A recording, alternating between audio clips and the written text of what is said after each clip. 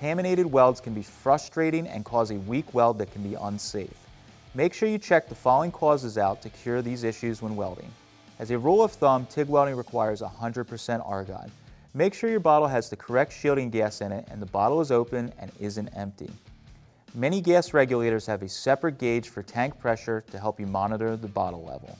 Also, make sure your machine is flowing approximately 15 CFH when you're welding.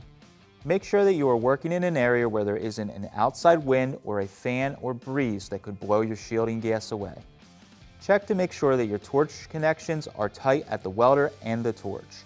A loose back cap or cup on the torch could allow the gas to escape before it reaches the workpiece. If using a gas lens, make sure that the screen on the collet body isn't plugged or blocked by weld spatter or dirt. Also, make sure that the metal is free of any contaminants. Remove any paint, rust, or coating first, and then use acetone or low VOC pre to clean any grease or residue off of the metal. Don't forget to clean the edges and the back side of the weld seams, as those hidden areas could cause occasional popping or spitting of the weld puddle, which can leave a pit in your weld. Make a practice also of cleaning your filler rod with a scuff pad and low VOC pre or acetone before using for the same reason. Use a dedicated stainless brush or scuff pad for TIG welding prep and low VOC pre or acetone for your final clean when welding.